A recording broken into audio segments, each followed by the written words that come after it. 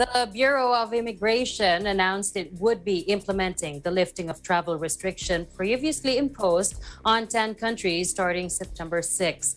At the same time, Immigration Commissioner Jaime Morente said the agency would be adopting the color coding classification for international travelers as mandated by the Interagency Task Force for the Management of Emerging Infectious Diseases, or IATF. Now, in the said classifications, international travelers coming from countries under each listing are required to comply with the appropriate entry, testing, and quarantine protocols.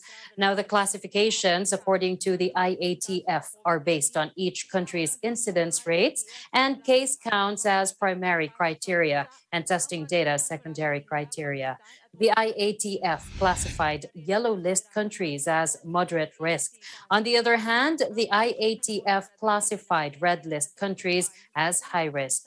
Morente also explained that inbound international travelers, regardless of their vaccination status, coming from or with travel history within the last 14 days prior to their arrival in the Philippines from yellow and green countries may be allowed to enter if within the allowable classes and subject to testing and quarantine protocols to be implemented by the Bureau of Quarantine.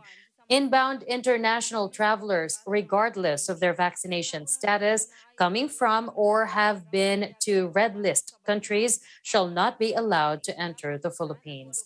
The IATF earlier issued a resolution lifting the travel restrictions in 10 countries, namely India, Pakistan, Bangladesh, Sri Lanka, Nepal, United Arab Emirates, Oman, Thailand, Malaysia, and Indonesia shall be lifted starting today.